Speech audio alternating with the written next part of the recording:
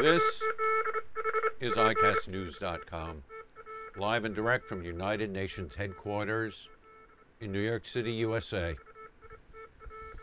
And this is bubbling under and bubbling over.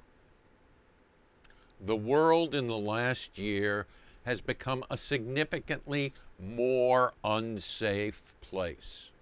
Its chances of self-annihilation have greatly increased, and this is official. This comes from the Bulletin of Atomic Scientists, some of the most well-educated, well-respected world figures, students of hard science. They have moved their Doomsday Clock to 2.5 minutes towards midnight. The Doomsday Clock represents symbolically the health of the world, the planet's health and safety. It shows in a time of strident nationalism and loose talk about nuclear weapons that the world is less safe than even a year ago. The people at the Bulletin of Atomic Scientists, led by Thomas Pickering, Ambassador Pickering, perhaps America's most experienced, trusted diplomat, the ambassador to the Soviet Union, to Israel, and here at the United Nations, made the presentation moving the hand of the clock that shows the danger of self-annihilation 30 seconds closer to midnight, the time when, in the clock's ideas, the apocalyptic clock will strike midnight and the world will self-destruct. Largely, this is the 90% solution problem.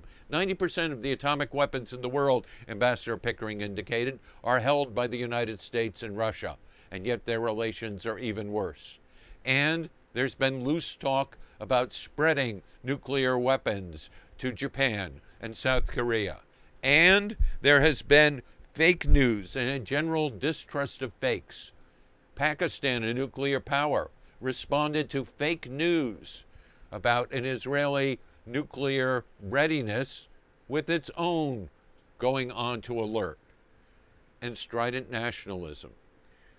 Ambassador Pickering said, "It is now time not to build up, it is time to build down." He asked U.S. and Russian nuclear capabilities to be diminished.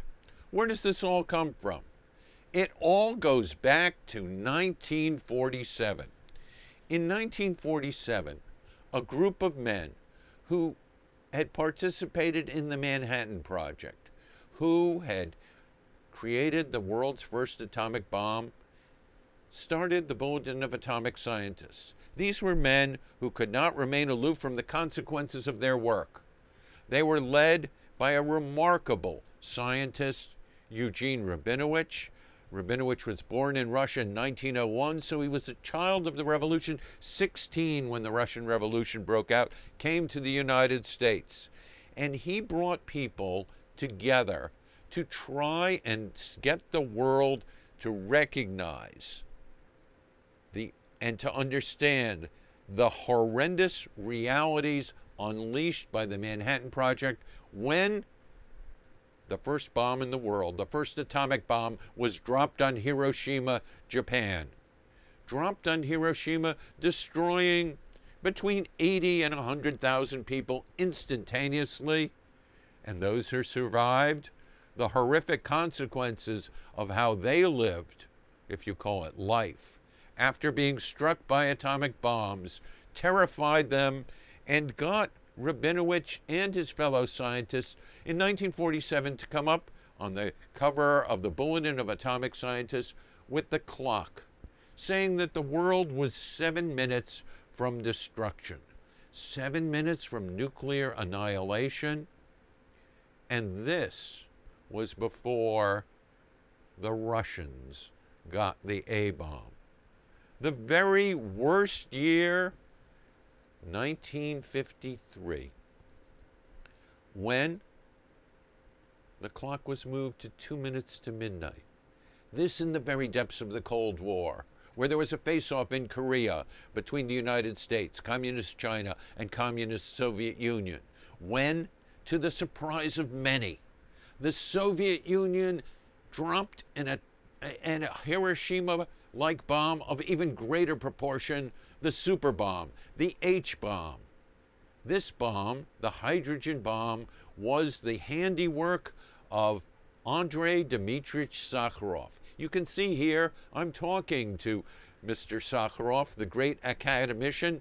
He too was horrified with the handicraft work that he laid out, and he went on to become a human rights activist, somebody who wrote about peaceful coexistence between the Soviet Union and the United States and de-escalating the nuclear conflict. Since 1953, the clock has gone never closer than it is this year at 2.5 minutes. The clock has moved back. It moved back largely because of some of the work of people who were like thinkers to Sakharov. In 1963, with President Kennedy in power, the clock went back remarkably 17 minutes. 17 minutes, why? Because there were negotiations and an arms control treaty reached between the United States and the Soviet Union, the limited test ban treaty, so there could be less testing and no open air testing. This was the great work of Averell Harriman, America's longtime ambassador and man for all things Soviet, who negotiated with Khrushchev the limited test ban treaty. It should be noted that Averell Harriman started his career in the Soviet Union as a businessman, like the incoming Secretary of State.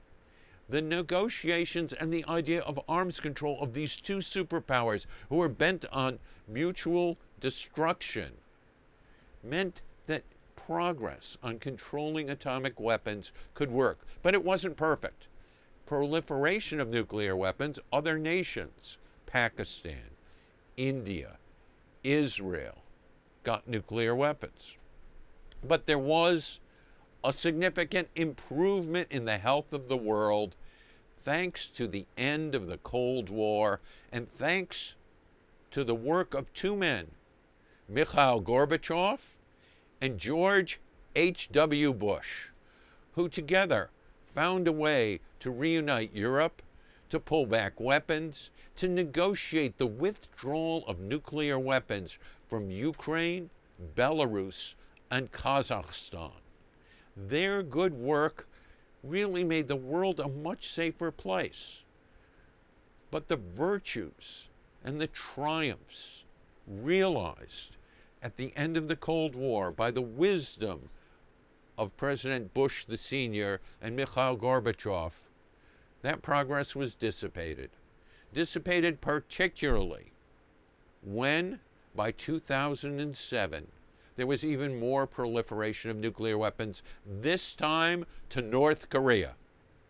The North Korean nuclear capability is one of the reasons that the clock this year has gone back to 2.5 minutes. They tested 2 nuclear weapons in the last year. They are pushing to have ballistic missile tests. The leadership there is said to be unstable. 3 or 4 American administrations have failed to do anything about North Korea's nuclear ambitions. The Chinese have not acted as they promised to put a lid on North Korea, and they are considered to be wild men. But wild men, too, are said to be loose in other parts of the world. For the first time, the Bulletin of Atomic Scientists singled out a single individual, Donald Trump, the new President of the United States, and said his loose words about perhaps spreading nuclear weapons to South Korea, to Japan, for rebuilding and re-upping the American nuclear commitment, scare people who are experts. And they believe that the idea that facts are not being the basis for judgment also makes the world a much more difficult place. If we look at the graph that summarizes all of the movement back and forth on the Doomsday Clock, we can see there's been progress and there's been retrenchment. That political movements have, in fact, had a great influence. The assertion of the two subcontinental powers, Pakistan and India, that each must have a nuclear capability, has made the world a less safe place. There has not been a serious new negotiation between the two largest nuclear powers, Russia and the United States, for several years. Thomas Pickering stressed that the powers that account for 90% of the world's nuclear weapons must build down, must reduce their weapons. Modernizing is one thing. Each of the two superpowers is doing that. But reducing the stockpile of weapons, reducing the risk of loose nukes, reducing the talk that is loose about nukes, and taking into consideration something that's been recently added to the bulletin's concerns, global warming, environmental concerns. All those things have made this a more dangerous time. The Bulletin of Atomic Scientists gives us a relative constant across 70 years of the dangers of the world. The world is a much more dangerous place in the nuclear era, in the era of many nations with nuclear weapons, with an unpredictable, shifty, unreliable, extremist power in North Korea, eager to test its nuclear capabilities, with the Arctic ice cap melting, with strident nationalism a dominant tone in many countries. And so the people at the Bulletin of Atomic Scientists warn us. We are closer to the apocalypse in 2017 than we have been in any time since the Second World War, save that coldest Cold War year of 1953. The world needs to take note and to do something about the warnings and the shrill but well-measured tone taken by this very indicative measure of the health of the world, the Doomsday Clock of the Bulletin of Atomic Scientists.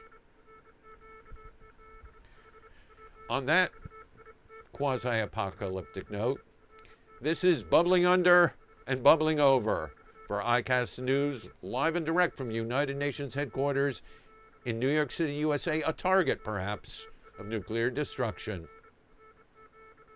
I'm Jonathan Sanders.